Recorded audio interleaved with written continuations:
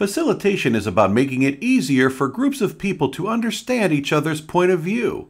So sit back for a few moments and put aside responding to those urgent emails as we share some of the good stuff with you and highlight the poor practices you ought to be on the lookout for.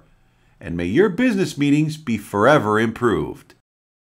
The best facilitators carefully assess the needs of those in the meeting. They treat participants equally and work hard to stay neutral in all discussions.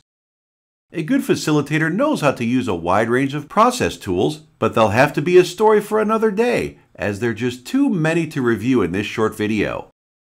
Getting back to best practices. A good facilitator creates an open and trusting atmosphere and helps participants understand why they're there. They listen intently in order to fully understand what's being said, and when speaking themselves, use simple, direct language.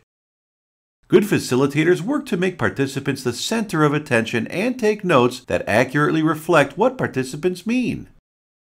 Contrast this with some traits of bad facilitators. These are the things to watch out for and avoid in your own business meetings whenever possible. Poor facilitators want to be the center of attention. They don't really bother checking in with the participants and seeing whether they have any concerns. They often fail to listen and end up losing track of key ideas. They also tend to be overly passive on process and let things amble on. Ever been in a meeting like that? Why, you end up asking yourself, just what is going on here? Why are we doing all this? You raise your concern and the facilitator puts you down? Yep, right there is another trait of bad facilitators. They put people down and get defensive, often about some relatively minor process issue. Meetings run by these facilitators often end up being dominated by the team leader or some other strong voice. Poor facilitators take poor notes.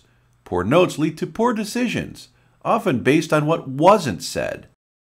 In fact, poor facilitators can be so preoccupied with making their poor notes that they fail to check how the meeting is going and seem to be totally oblivious as to when to take a break.